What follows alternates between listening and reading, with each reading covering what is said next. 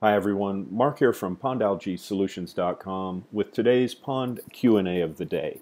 Today's question is algae bad for a pond? To start off, we need to remember that algae is one of the oldest life forms on Earth, and it is a natural part of a pond's ecosystem. It's actually extremely foundational to the development of a healthy pond, because planktonic algae in particular, these are single-cell algae. They're an important part of the food chain.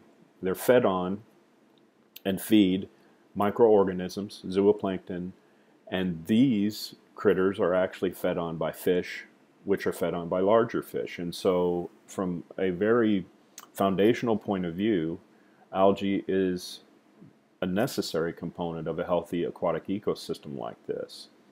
When you see planktonic algae in a pond environment, you may see different colors, hues of green, brown, or red, and these should be relatively light.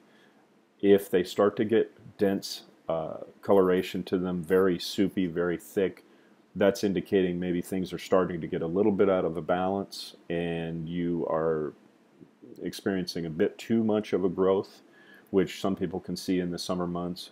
But the other type of algae that you will see come along is called filamentous algae or string algae. And this, as it shows in the picture, is a different looking growth altogether.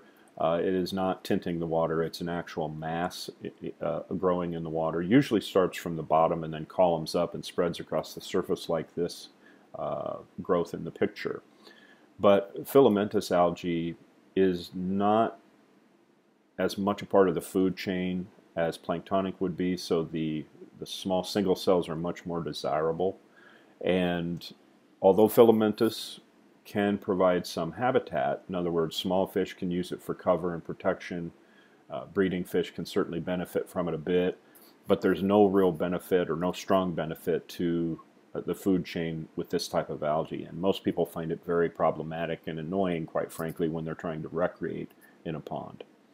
And so with most anything, too much of a good thing can be a problem. And there's a few issues that come with abundant algae growth. We need to consider why algae is growing so prolifically in the first place, and that always comes down to nutrient levels, which we'll talk about in a little bit. But understand that the effect that algae has on a pond environment can be dramatic. One of the things that I get concerned with abundant plant matter growth, and this could be aquatic weeds or algae, is the effect that they can have on dissolved oxygen levels in the water.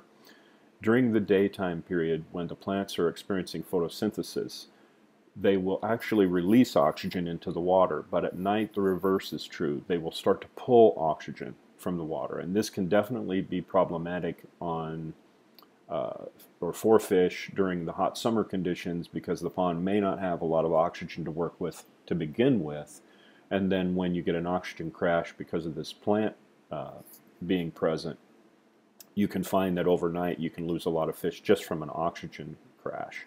So the plants have a definite role to play in that, and minimizing their density, I guess you would say, can definitely help stabilize dissolved oxygen levels in a pond.